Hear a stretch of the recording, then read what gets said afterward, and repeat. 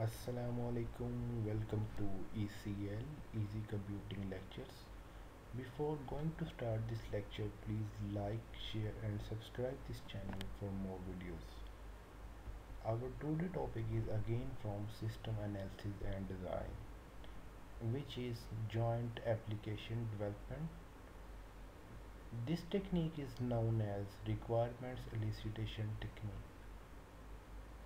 In the analysis phase of SDLC, you already know that there are different types of requirements elicitation techniques, such as interviews, surveys, and questionnaires. The joint application development is one of them. In today's lecture, we will talk about the JAT.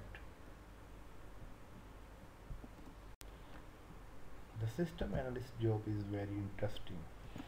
You play a role of a detector where there is a problem to be solved and they must look for the clues to uncover the solution. Similarly, the system analyst look over the problem and try to find out the solutions for that problem. But unfortunately, sometimes the clues are not always obvious, or sometimes clues are missed. So that analysts need to notice details, talk with the witnesses and follow leads, just as Sherlock Holmes have done in the movie.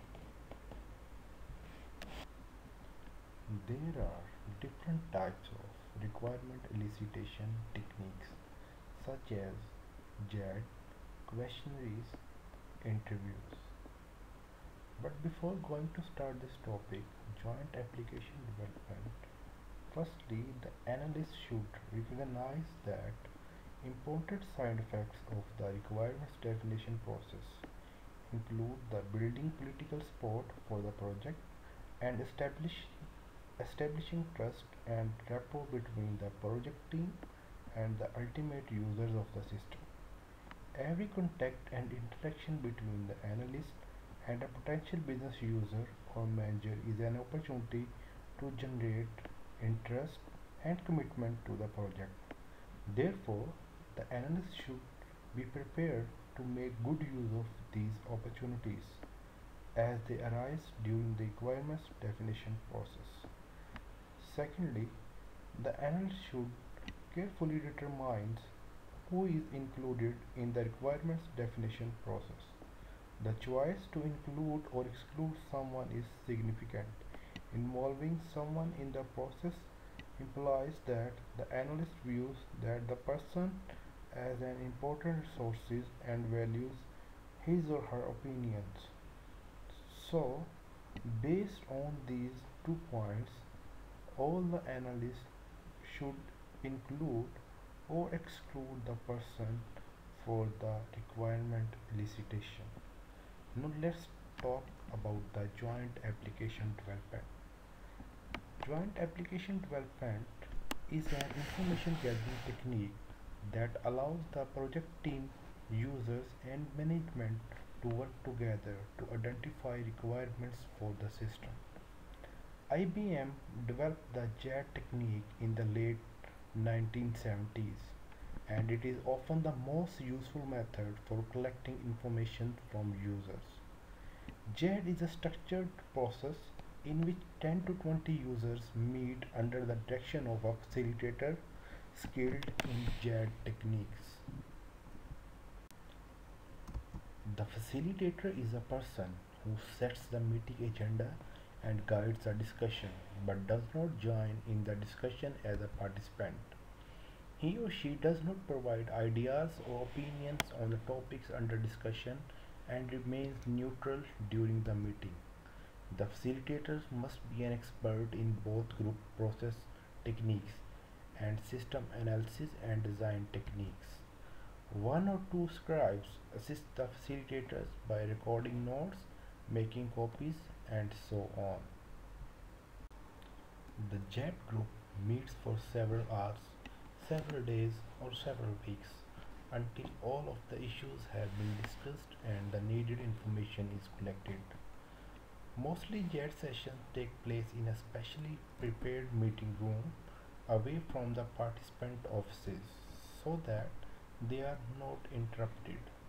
The meeting room is usually arranged in a U shape so all the participants can see easily to each other. At the front of the room, the open part of the U, there is a whiteboard, flip chart, or overhead projector for use by the facilitator who leads the discussion. This is the U-shaped structure of JAD meeting sessions, which consist of flip chart sheets, whiteboard, screen, projectors, printers, name cards for the participating members, and the computers. So, in all the JAD session, they use U-type meeting room so that all the participants can see each other easily and share their ideas easily. There is a one problem with the JET session while different groups are talking in a meeting because sometimes people are reluctant to challenge the opinions of others, particularly their bosses. A few people often dominate the discussion and not everyone participate. Suppose that if there are 15 members in a meeting and you have a 1 hour meeting, so every person can only talk for 4 minutes. So it is the not very efficient way to collect the information from all of the members. To overcome this problem, electronic JAD or e-JADs are used. In an e-JAD meeting room, each participant uses special software on network computer to anonymously submit ideas, views and ideas generated by the group and rate and rank ideas through voting. The facilitator uses the electronic tools of the e-JAD system to guide the group process, maintaining anonymity and enabling the group to focus on each idea's merits and not the power or rank of the person who contribute the idea.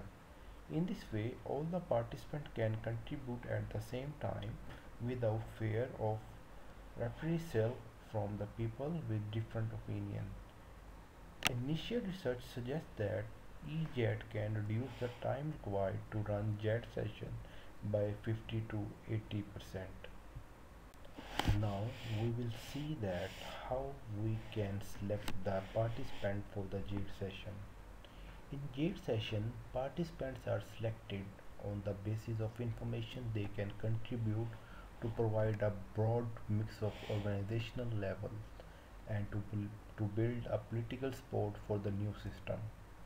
The need for all JADE participants to be away from their offices at the same time can be a major problem.